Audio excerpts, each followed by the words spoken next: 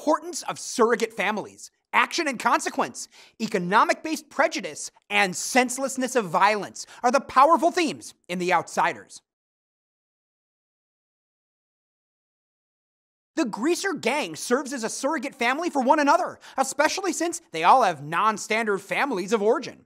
Broken families, alcoholism, poverty, and various forms of dysfunction pervade their home lives, forcing them to rely on each other in the absence of familial love or support from their biological relatives. Ponyboy has lost both parents, yet he has a loving relationship with his brothers. Johnny has both parents, but neither pay him any attention beyond scapegoating him. The gang gives Johnny the love he craves, the love his biological parents withhold from him.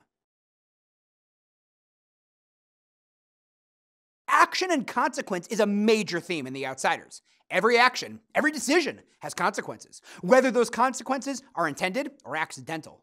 For example, when Ponyboy and Johnny flee the scene of Bob's murder, Ponyboy does not think at all about the possibility of being split apart from his brothers as a consequence. When he and Ponyboy run into a burning building to save school children, neither of them stop to consider the possible deadly consequences. And Johnny's death has drastic negative consequences for Dally. Losing the one person in the world that Dally loved best triggers an overwhelming avalanche of raw emotion that overpowers Dally, extinguishing his desire to live. Economic-based prejudice manifests itself in the differences between the wealthy Socs and the underprivileged Greasers in appearance, opportunities, and attitude. The Socs dress well and have money. The impoverished Greasers, Ponyboy says they're pretty decent guys underneath all that grease. Ponyboy eventually comes to believe that people are people, more alike than not, at their core.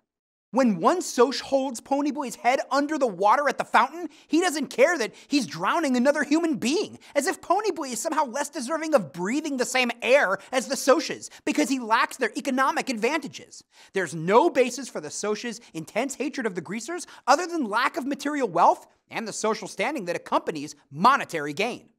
The Greasers view their world as tough, unfair, and without anything worthwhile to pursue. They don't formulate goals beyond high school. Meanwhile, the Socs take for granted that they're headed for college and a lucrative career after that. Finally, though Ponyboy participates in the rumble, he realizes the senselessness of violence won't solve the class warfare between the Greasers and the Socs. The Greasers will still be poor and shut out of opportunities, while the Socs will continue to enjoy the many advantages of their wealth and social prestige, which no amount of fighting can take away from them. But the most blatant example of the senselessness of violence is the death of Dally Winston, a 17-year-old who could only vent his feelings through fighting and crime. Dally's entire life, filled with violence and aggression, in and out of jail since the age of 10, prepares him for his untimely death.